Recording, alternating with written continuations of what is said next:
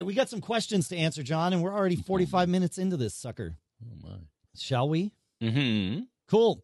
Kevin asks, he says, back when iTunes was a bloated mess, I used to use it to manage my iOS apps on my iPhone and iPad.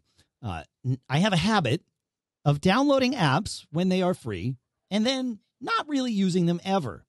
Kevin, same. He says, then I forget what they even do. Also, same.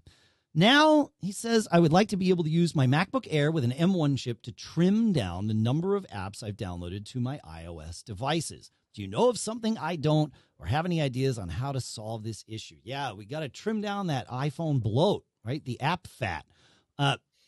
Honestly, the way I do it, there's two ways to do it in my book. Number one, to do exactly what you're asking is iMazing. You plug that in, connect it up, and you can do it Wi-Fi or connected Ethernet once you get it all configured. And it makes it easy. You can see the list of apps. You can see how much space they're taking up, and you can just tell it to delete them, and it deletes them. And it's great. Like, it truly is way easier than doing it on device, in my opinion.